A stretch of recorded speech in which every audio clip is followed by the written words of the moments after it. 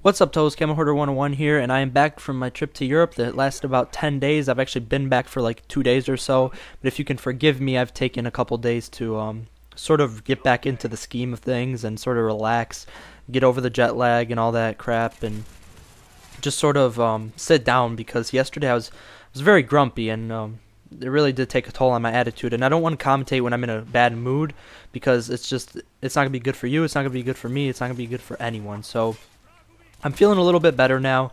Still a little bit tired, but I mean, when you get back from like 10-hour plane flight, and then you don't go to bed till like 4 a.m., and that it'll do that to you. So hopefully I could get back into the swing of things.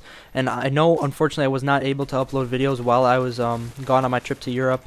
For those of you who don't know, I did like a tour, like it was a educational tour thing where you'd visit a couple of countries and you'd like learn stuff. There would be tour guides, and you'd sleep in hotels and take the train ride from country to country, and it was an amazing experience. And I don't know if my voice can like project it now because I'm still feeling a little bit tired, but it was just a fantastic experience. I got to meet some amazing people, some hilarious people, especially in London. The sense of humor over there is just fantastic. It is spot on. Those guys are hilarious, and I don't know, you'd think that they're surrounded by tourists every day, they'd be kind of grumpy, but it's like they've adjusted to that kind of life where people who maybe don't speak their language, obviously London speaks, and all of England, they speak English, their type of English, but places like Italy and France, you'd think they'd be grumpy because people are there not speaking their language, and they're just tourists and stuff, but they take it really well. They're just amazing people, and I had the pleasure of meeting a lot of them. So I'm not going to go into I don't know if I'll have time. I might go into some details about the trip. It was really fun, but I kind of want to talk about the upload schedule and how it's going to continue. And basically what I said in my last two videos ago, I said that I had 10 videos ready for each day while I was there, but unfortunately I didn't have the Wi-Fi to upload them.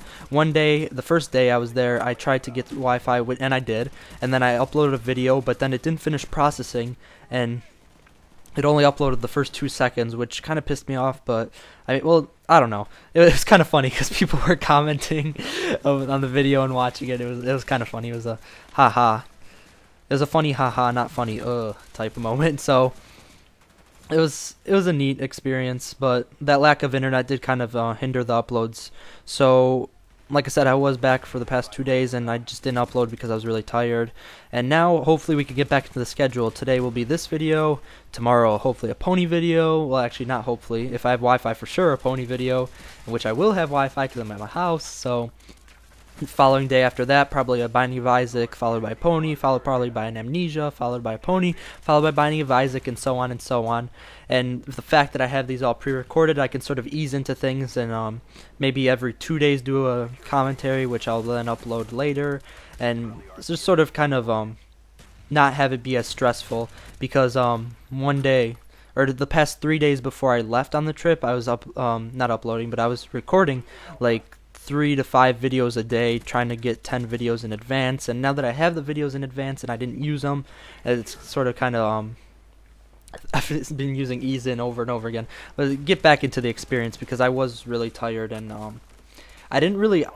wasn't in the mood to do videos. That's like the first time I wasn't in the mood to do videos because I was just tired, and that was a bullshit spawn. But whatever.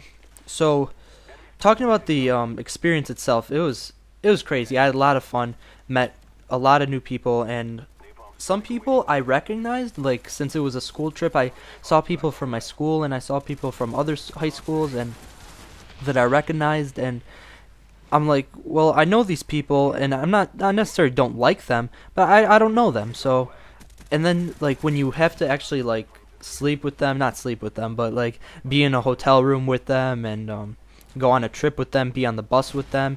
It was a great time to like make friends, and you can't really go into trips like this or any experience like this where you're away from home and you're not in your comfort zone. You can't go into that not making friends. You have to make as many friends as you can, because that's what makes the experiences as fun as possible. If I had no friends on this trip, well, I came in with no friends on this trip, but if I didn't make any on this trip, it would have been boring as hell, because I can tell you right now, there was not one time where I was just alone, unless it was the bathroom. There was not one time I was alone. It was always with friends, and we were always having a good time, laughing it up, and just seeing a bunch of crazy stuff, monuments, so Eiffel Tower, Tower of London, London Bridge, which is very underwhelming to say the least, London Bridge. But I'm not gonna spoil anything. Just don't think it's anything amazing. But lots of insane stuff, and when you meet people like, or not meet, but when you see people like royalty, like you see not royalty, but just important people, you see like the Queen of England, you see the Pope of the Vatican, you see all these people that are like very important. You sort of I don't know, everything changes. You feel different, and it's a good different, when you see all this stuff.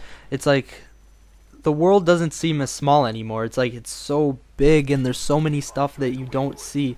And when you're in the little suburban area or a concentrated city, you feel like you know everyone and you got your circle of friends, and it feels like a small world. But then when you go and you see all these different places, all these monuments, it's a big world, and you're lucky if you see 10% of it.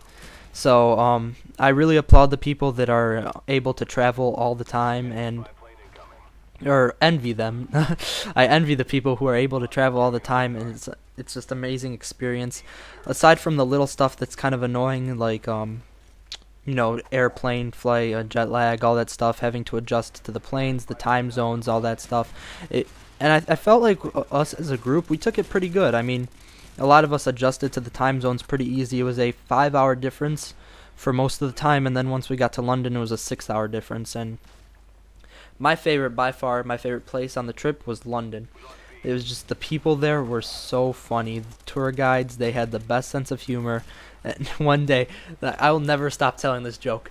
One day, my friend, he wore a shirt that said "Got Bacon" on the back. I don't remember what the front said. It might have been some company or something, but on the back it said "Got Bacon." And our tour guide just went up behind him, and he's like, "You shouldn't wear that shirt because someone's gonna come up behind you and say, 'Don't got any bacon, but I got a sausage for you.'"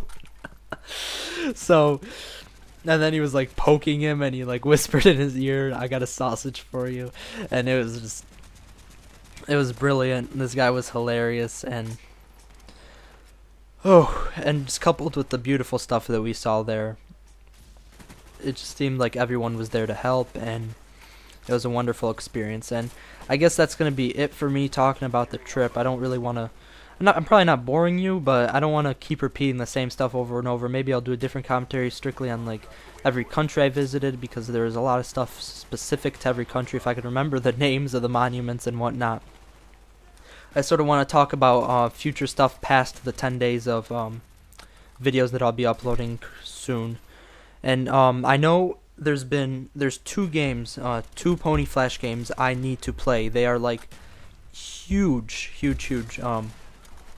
and I need to play them, do Let's Plays of them. I feel obligated to as a Pony Flash Let's Player. One is the Pony Platforming Adventure, which is on its own website. It's not on DeviantArt. It's there's one with Applejack. There's a Christmas edition with Applejack, and then there's Applejack and Rudolph, the red-nosed reindeer, and then there is a Colgate version, and I need to play the Colgate version, especially because Colgate is best pony, obviously. And then another one that just came out is actually on the Hub website, which is I forget what it's called. I think like Pony 8-Bit Adventure, something like that.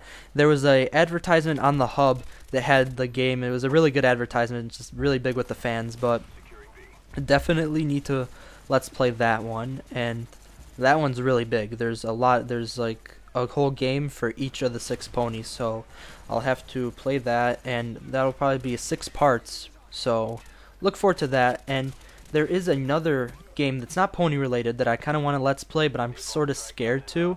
It's called Slender, if you've heard of it. Slender? You remember Slenderman? I did a commentary a while back ago about Slenderman and just the general creepypastas type myths and legends that go on around the internet, and how they're probably not true, but it's fun to believe in them because it gives you something I don't know, not to look forward to, but it gives you something to fear. And like without fear, we don't really like. Everyone has some sort of fear, and I think Slenderman's a really an appropriate fear. Is a really interesting creature, and game with it. I believe it chases you around or something. I don't know how long the game is, but I'm looking forward to Let's Play that. And in terms of the Amnesia Let's Play, the problem with the Amnesia Let's Play is that I've had a lot of technical difficulties with it. I don't know if they transferred over to YouTube or not, but like when I render stuff and I edit it, a lot of Fraps splits up the recordings, and it makes it really frustrating, makes render times annoying, and it it's overall, I think the quality decreases. And if I find a more efficient way to make the videos, and then I think I will pick up that Let's Play again. And I think it was just starting to like pick up in terms of the game itself, so like it was finally starting to get a little scary. So I think we haven't reached the scariest part yet. I mean, obviously we haven't reached the scariest part yet, but if I don't end up picking up the actual game, actual story, I may do some custom map stuff, because I don't want to spoil the actual story for anyone. That's kind of sort of the problem with Let's Plays. It's easier in stuff like Binding of Isaac, because that's not a full like story length game. That's just like little playthroughs. So I don't want to ruin anything for everyone. And I guess that's about it. Video's up, and I guess I'll see you guys later. If I think I touched on everything I wanted to, and the Binding of Isaac in depth, I got a couple of episodes of that. I've been off it for a while, so hopefully you guys can forgive me if that's what you came here for. I need to get back into the game. The problem with the Binding of Isaac is that it's all random, so I can't test, like, I can't use test stats and do controls, controlled variables and whatnot like you can in Call of Duty private matches. I can't do that kind of stuff in Binding of Isaac. It's all sort of luck of the draw, and I have to record every match. So that's about it for me. I'll see you guys later. Hopefully you could stand this long commentary. CamHorder101 out.